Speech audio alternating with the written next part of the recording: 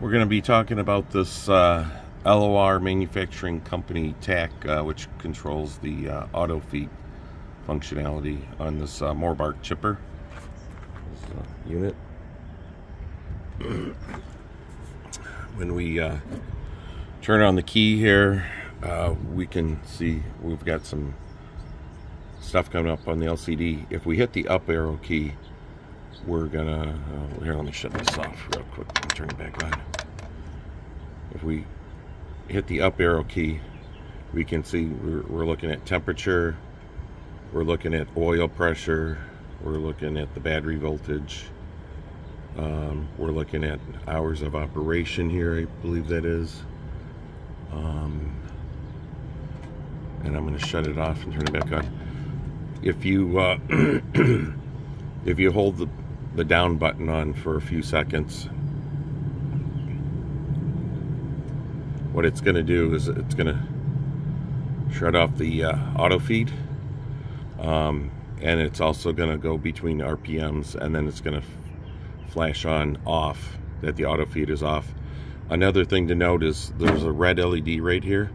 When that red LED is on, then the solenoid in the back is providing 12 volts. So basically, if we come back here,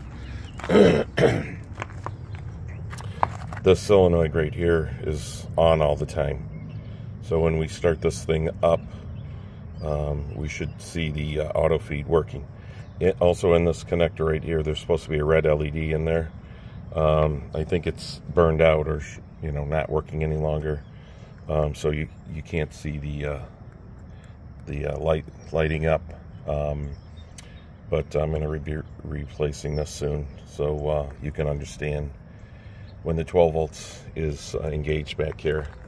So coming back to this side, we have the auto feed in the off position, which that's going to be always feeding, so it's not going to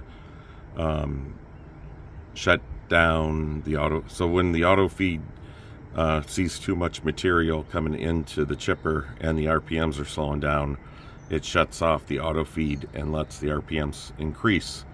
When you shut that feature off, as it is right now, then the auto or the wheels will always be feeding material in, even if the engine is slowing down. So that's what the off means. So I'm going to start this up real quick.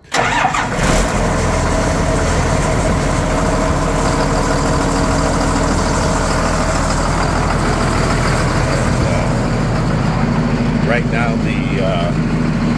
the wheels are not turning.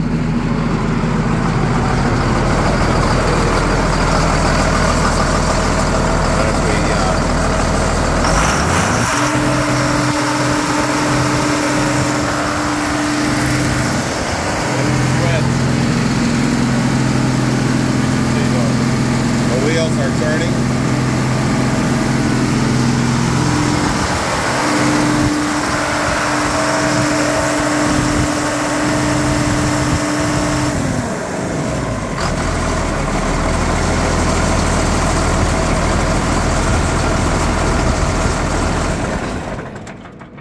Okay, so that basically showed that when the RPMs goes high and the auto feed is turned off, and you'll see the red LED showing voltage going to the solenoid, that the wheels should turn.